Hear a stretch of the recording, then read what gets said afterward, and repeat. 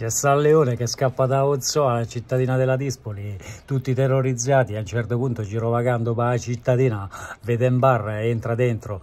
Il barista comincia a urlare aiuto, il leone si alza sulle zampe davanti e appoggia sul bancone e fa dammi una bottiglietta d'acqua. Il barista esterrefatto prende la bottiglietta, gli appoggia sul bancone, il leone con una zampa la tiene, con l'altra la stappa e se la tracanna tutta.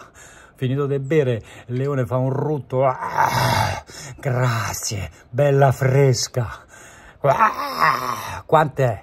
Il barista gli fa 10 euro. Il leone infila una zampa nella criniera, tira fuori 10 euro e paga. Poi gli fa è la prima volta che vedi il leone a comprarsi una bottiglietta d'acqua. Dice effettivamente sì. Pure l'ultima, 10 euro una bottiglietta d'acqua, i mortacci vostri.